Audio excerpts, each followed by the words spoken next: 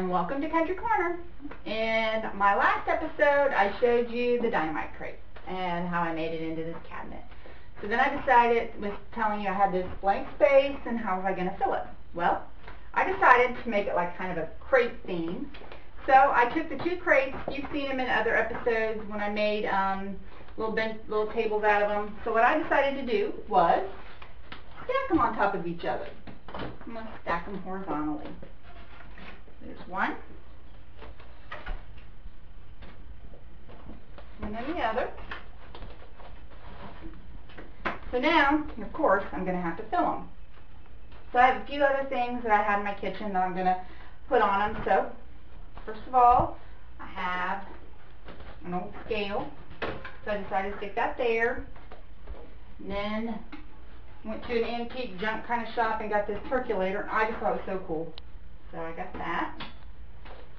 And I have a cookie jar. Always got to have cookies in your kitchen. Right now, I don't have any in there. So that's something I'm going to have to do. Bake some cookies. Next, I have this bench. So I thought, well, what am I going to do? Because it has a saying on it. And I thought, well, you know, that's kind of cool. I want you to be able to see it. And my girlfriend gave it to me. Another one of the mini gifts I got from her since she decided not to decorate country anymore. So I'll put that down on the bottom. And then I got another one of the buckets. And this bucket kind of matches the one on the top there. So put it right here. And of course, nothing will be complete when you haven't have some berries. So I got this old crock I got at a garage sale. Fill it with some berries, so I'll put that there.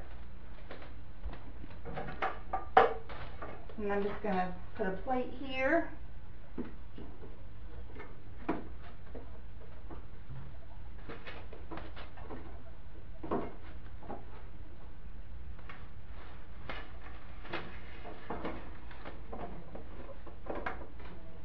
And then last but not least, a little candle holder.